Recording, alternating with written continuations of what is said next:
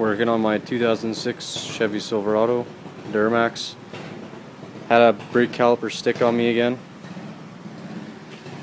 Don't know why this time, but the only way I could get it off was pry it off, and I buggered up the cups on the caliper.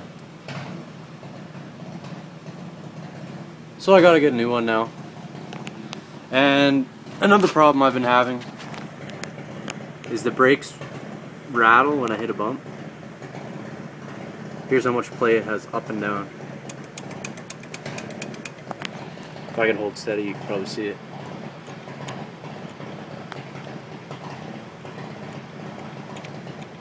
So every bump I hit, the thing clangs. These were brand new clips that I had on, and brand new pads less than 10,000 kilometers ago,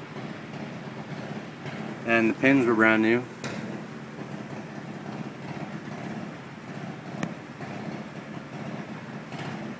See, there's no pitting on them, and the little rubber sleeve that goes inside the caliper was brand new too. I don't know why they would egg out like that.